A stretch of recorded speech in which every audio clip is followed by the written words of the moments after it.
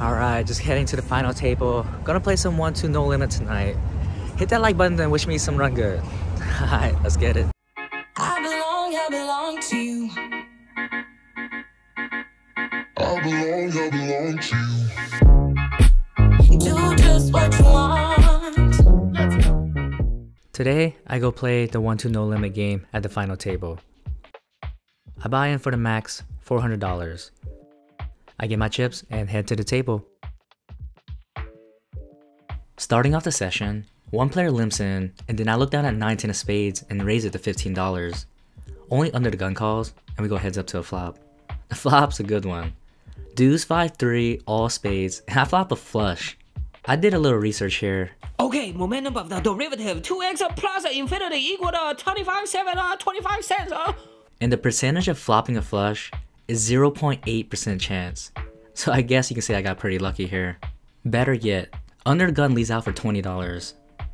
I just make the flat call being in position, and I don't want to raise here and scare off my opponent in case he's bluffing. The turn is the queen of hearts, and he leads out again, this time for $30. Again, I just make the flat call, and we go heads up to a river. I think you can go either way here and make the flat call being in position, or make the raise just in case he's on a draw and maybe has the ace of spades in his hand. Both plays are good. He leads out for a third time, $40. I just make the flat call. I did think about raising here, but I felt like only a bigger flush was going to call. My opponent shows ace 3 for a bluff, and I take down the pot. So even if I did raise here, there was no way he was calling. I will say though, for future games, I definitely gotta make a raise on the turn or the river, because I'm missing out on a lot of value. But for this player specifically, he was an old Asian man, and they're never bluffing, so I just thought he had it. So I was actually really surprised that he was actually bluffing, but I take down the spot. Just a couple hands later, only under the gun in the small blind calls, and then I look down at Jack Queen suited and raise it to $12. Both players call, and we go 3 ways to a flop. The flop is 5-9 deuce all offsuit. Action checks all around, and the turn is a 9 of diamonds, pairing the board, but it does bring in the backdoor flush draw.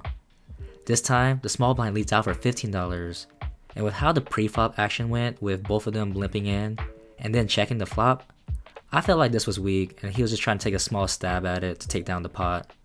So then I raise it to $50, and even if someone does call, I could hit my flush on the river. Both players quickly fold, and I get this little bluff through. The dealer actually shows the river, the 4 of clubs, so I'm glad they both folded, because I would have bricked my flush draw. Whew, thank goodness, but moving on. 2 hands later, and now I'm on the button and I straddle for $10. Normally, I usually just put $5, which is the minimum to straddle, but I was feeling pretty good, and I was in the mood to gamble baby. Only the player to my left calls, and then I look down at Queen 7 offsuit, and I just check and we go heads up to a flop. The flop is not too bad. Queen 9 ace all offsuit, and because he didn't raise pre-flop, it's hard to put him on the ace X kind of hand. Action checks to me, and I bet out $10. He makes the quick call, and then the turn is a 7 of hearts, now giving me 2 pair. Action again checks to me, and this time I bet out $30. He calls again pretty quickly, so maybe he has hand like 10 jack for a straight draw, or maybe he does have an ace. Maybe a weak ace like ace 3, ace 4, ace 5 offsuit, and didn't want to raise pre-flop. The river is a deuce of diamonds, which breaks any possible draws out there. He checks it over me for a 3rd time, and this time, I size up pretty big, trying to make it look like I was trying to steal the pot. I bet $100, and he snap folds. Damn, did I get too greedy there? Sucks that he folded, but not too bad for Queen 7 offsuit, so I'll definitely take it. A whole orbit goes around, and I straddle again for $10. Hey, if the $10 worked last time, what's the saying? Don't fix what's not broken, right? Only the player to my right calls, and then I look down at ace king offsuit and raise it to $35. My opponent snap puts a stack of $105 in a split second. I mean, I didn't even have time to pull back my hand completely out yet. Damn, chill bro, I get it, you got a strong hand. Damn, you just that excited, huh? Must be aces or kings, but I do have both blockers here, so I'm hoping he has pocket queens. I do tank for a minute, because I was actually thinking about shoving here. But him putting that stack out so fast, I'm not gonna lie, it kind of scared me a little bit. But I was thinking if I shove here, that would put a lot of pressure if he actually did have pocket jacks or pocket queens. I end up just making the call, and we go heads up to a flop. The flop is 10 king 10 all offsuit, and surprisingly, he checks it over to me. Now I'm definitely putting him on pocket queens or pocket jacks, because the way he played it, I just don't see him slowing down and checking it over to me. And this is definitely a scary board for those hands I just mentioned that he might have. So when action's on me, I bet out $75 and he snap folds. Comment down below and tell me how you guys feel when your opponent snap raises you like how my opponent did to me. It just felt so strong, and I actually did think about folding there for a second. The very next hand, and hella players limp in, and then I look down at king 10 of diamonds and raise it to $15. 3 players call, and we go 4 ways to a flop. The flop is 9 queen 7 with 2 hearts, and I don't have much here. Action checks to me, and most of the time, I should be seeing better here, but this board should be hitting my opponent's calling range way more often than my range. And I would hate to get check raised here. I check, and we go to a turn, which is a pretty good one. The 8 of diamonds now give me an up and down straight draw. This time the player to my right bets out $25. I didn't want to just make the flat call with 2 players behind, and if I raised here, then I would be in position to the player to my right in case I miss my straight on the river. So I take the more aggressive route and raise it to $75. Everyone quickly folds, and I get a little semi-bluff through. This next hand, action gets raised to $15. 2 players call, and then I look down at deuce 3 of diamonds and make the call, and we go 4 ways to a flop. The flop is not too bad. 5 8 ace with 2 clubs, and I need a 4 for my gutter straight. Action checks to the pre-flop aggressor, and she bets out $20. Only I make the call, and we go heads up to a turn. The turn is the 5 of diamonds, now give me a straight draw. I check it over to her, and this time, she bets out $40. I'm putting her on an ace X kind of hand, and I don't think she's ever folding if I raise here, so I just make the call. I need a diamond or a 4, and I should be good. See you on the river. The river is the 4 of hearts, now give me my straight. What did I say? See you on the river, baby. Let's go. I do think about checking it over for a 3rd time, but I didn't want this checking through, so I size up big. $200, just trying to make it look like I missed my flush draw, and that I'm just trying to steal the pot. Like I said before, I'm putting my opponent on a strong ace X kind of hand, so maybe ace king or ace queen, which should be making this call. My opponent does tank for a whole minute before letting it go. Achai, good fold, good fold. I might have gotten a little too greedy here, and maybe I should have sized down to about $100 to $125 for value. But looking back now, I still like my bet by me, because the whole table knows me and that I'm very capable of bluffing here. But I'm just glad I got there on the river, and we take down a decent sized pot.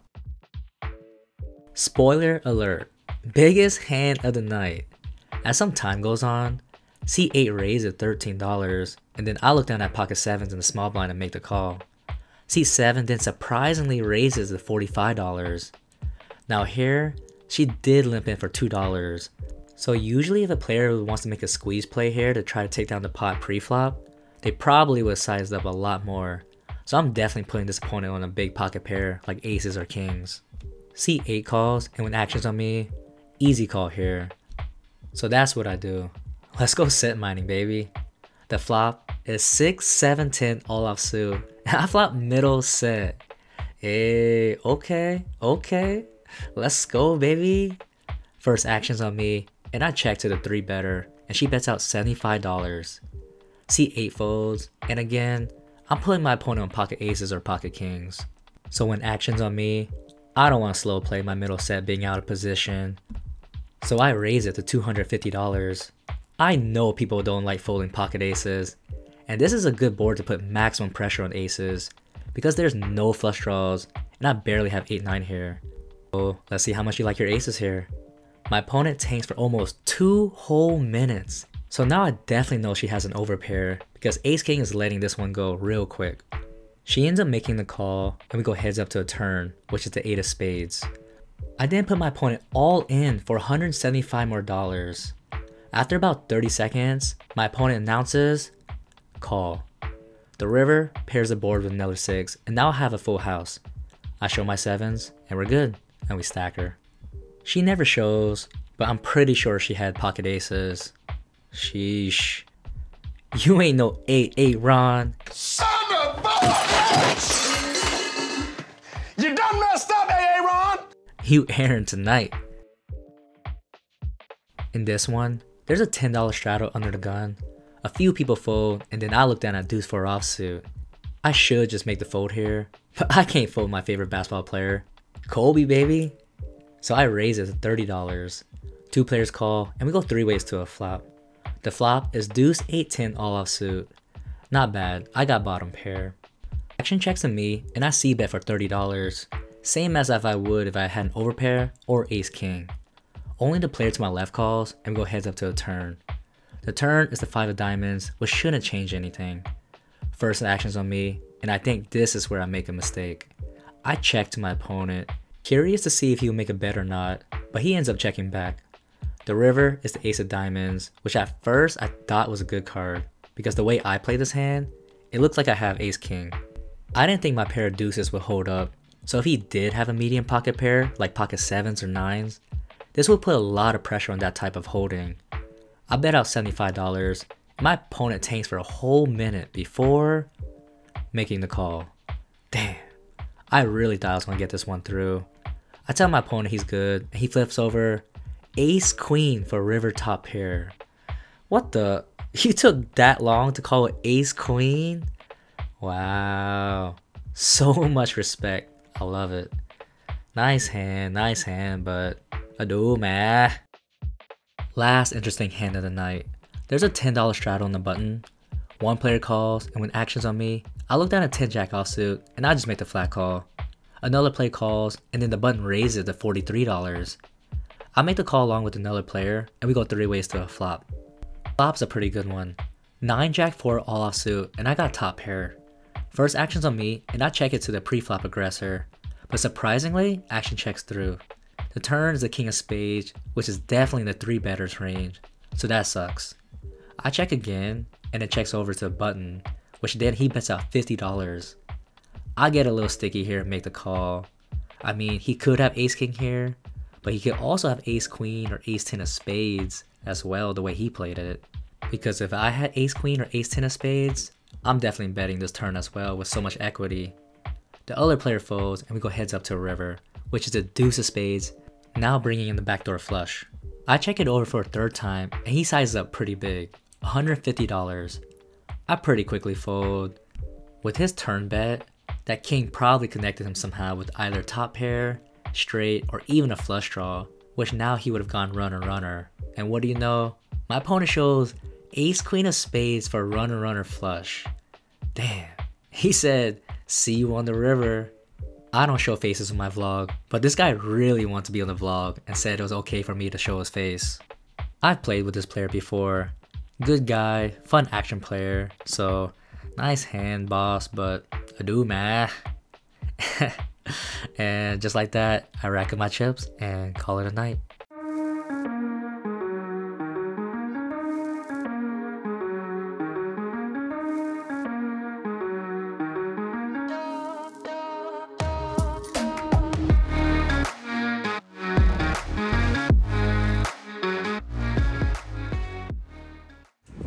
Alright, just got done with the session.